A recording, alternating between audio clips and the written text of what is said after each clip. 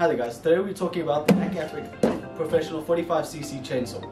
We're talking about how to assemble, how to properly store, maintain and start your chainsaw. Right, now that you've unboxed your chainsaw, let's see what's inside.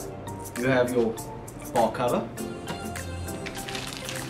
your cutting bar, the chain, sharpening file, spark plug spanner and flat screwdriver, your manual,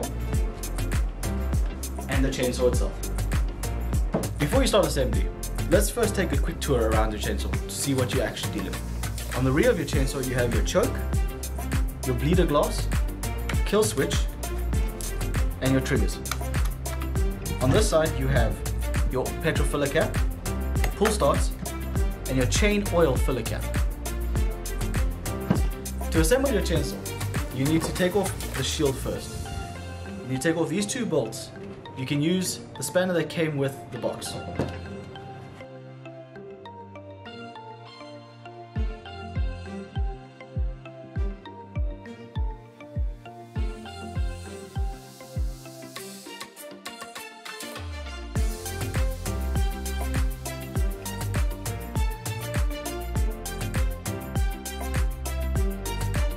Right. Once you've taken off the shield, you'll notice there's a plastic spacer bar here. You want to take this off. This is only for shipping.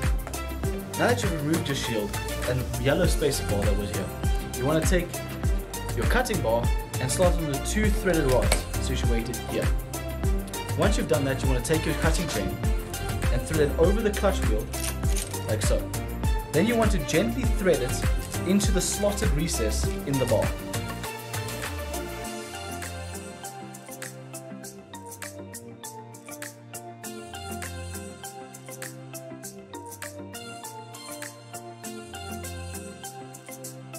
Now that you have your cutting bar and your cutting chain installed, you're going to want to reinstall your shield.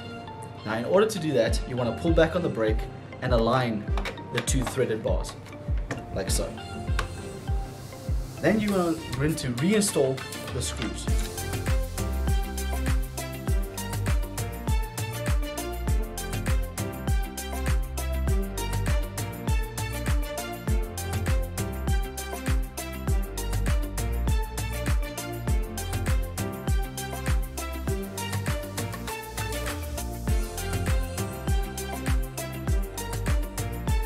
Once you have your chain installed and your shield reinstalled, you're going to want to tension your chain.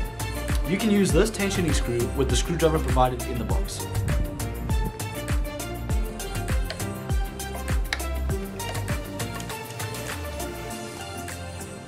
You want your chain to have just enough tension to snap back in place. Not too tight, not too loose.